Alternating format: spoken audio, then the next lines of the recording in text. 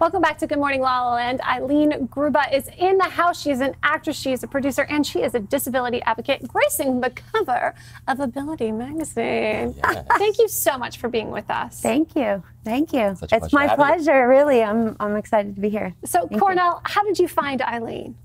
Like everybody in my life, through someone else. Shelly. Through Shelly. There's a woman named Shelly that I met like 2 weeks before I met Eileen. And she was telling me, she was like, there's this actress, she's amazing, you have to have her come to speak at the summit. Let me guess, Dr. Shelly, yes, Inspiring Magazine. You guys know. Yes, we know her very well. So Dr. Shelly said you have to have her come speak at the summit, and then me and Eileen connected. And so I flew in yesterday at 10:30. And then right from me getting my car, I drove to this amazing event that she was doing with Paul Ford, yes. Paul Ford for actors with disabilities. So I flew in, spoke, and then went on throughout my day. So she's just an amazing human being. Cool. Incredible. Eileen, I would love to know a little bit more about your journey. You know, I read the article in this issue of Ability magazine. You're on the cover of it, and you are such an example of just continuing to live your dreams regardless of your disability. And, you know, you're not labeled by that. You are not stopped by that. And for me, I find that so inspiring. There's a story in here about you playing in Cinderella, and you wore construction boots, yes. Not a glass slipper, construction boots. And I thought, wow, now that is a woman who really has figured it out. So tell us a little bit about your journey. Take us back there. Okay, so I was a happy, healthy, normal, active child like everyone else. And then we got vaccines for school. And one of the vaccines attacked my spinal cord. I was just under 5 years old. It nearly killed me. They told my parents I wouldn't live. And when I did, they said she'll never walk again. And I just never could wrap my head around that. So I didn't. And I kept trying. I literally was the kid that they just stuck me in a wheelchair and they were like, well, there's that. And I just kept trying to force my weight on my legs every day. I would slide out of bed on my stomach and try to because I didn't understand why I couldn't walk anymore. And then I fell many, many times, many, many days, many, many months. After I think it was about a year and a half, I was able to start to stand a little on my bed like a 2-year-old trying to learn how to walk. And then eventually I had a walker, and then many, many, many surgeries, even 2 over the last year and a half, major rebuilds, and cancer from all the x-rays when I was a kid. And the journey, if I told you it all, if I didn't have the scars to prove it, you wouldn't believe it. But you're right, I never allowed my challenges to stop me from doing what I wanted to do. How did you stay so positive during that? Because I think so many people would be angry, resentful. I will say that you have your ups and downs. You have your times when you're angry, and I have this little saying I like to say, which is punch out, not in. Mm-hmm. I'm not going to beat myself up because people don't like my scars or my challenges or whatever. I'm going to punch out creatively into my work, into my characters, and incidentally, I end up playing a lot of these really wild characters who literally punch people on South Anarchy and stuff, you know, but I mean out, take that energy out into the world and create change.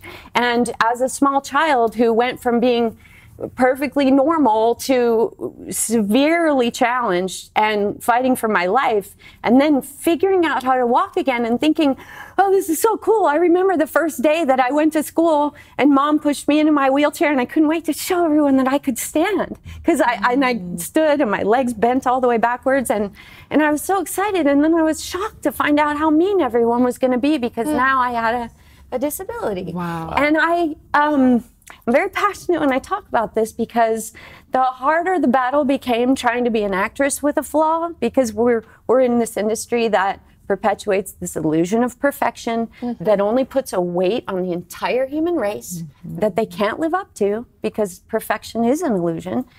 And the harder the resistance for me, the more I was like, you know what, I've been through worse. I will stick it out. I will find a way. There were days when I was mad, and when I got mad, I would smile in my head and say, you know, it's okay, because I'm going to come back and I'm going to fire you one day. You know, that drove me. But the biggest drive was me thinking about all those little kids coming up into the world. And I do not want one more child who has fought for their life to go into the ugly, mean world of bullying and abuse that I went into. I don't want another kid to go through that and then go into the adult work world and not be allowed to work because they've got scars that should be honored. Honored, not hidden. Oh, thank you so much for your inspirational story. Oh my gosh, it's so inspiring. So inspiring. So we need more people speaking that are in your genre, if you will, as far as representing all of our oneness together. Hashtag all in. Yes. All in, because every human being has a purpose. And with this community of people with challenges, which by the way is 20% of the human race, and they've been forced to be hidden and hide their challenges and not be allowed to participate in the world and on screen. And they're not represented accurately, which is why people fear their challenges so much. I'm like, you want to see strong women? I know where they are. Thank you so much. You want to put them on TV? Oh my gosh. She's representing at the summit. Yes. That's right. Yes, I love that. I am. So I'm extremely passionate about it because I feel like we've been keeping out our game changers, our own problem solvers, and they are mighty. They've done nothing but adapt, adjust, overcome all their lives. They're good at it. So why would we keep out our own game changers?